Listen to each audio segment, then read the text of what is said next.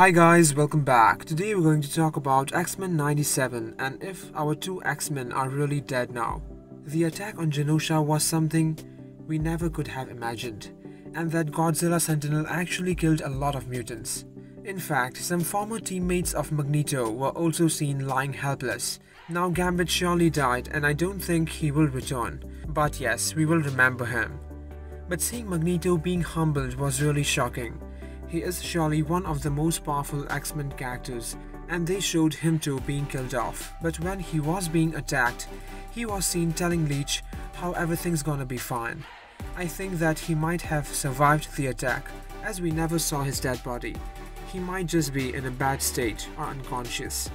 Now this is what we are paying attention to in the episode.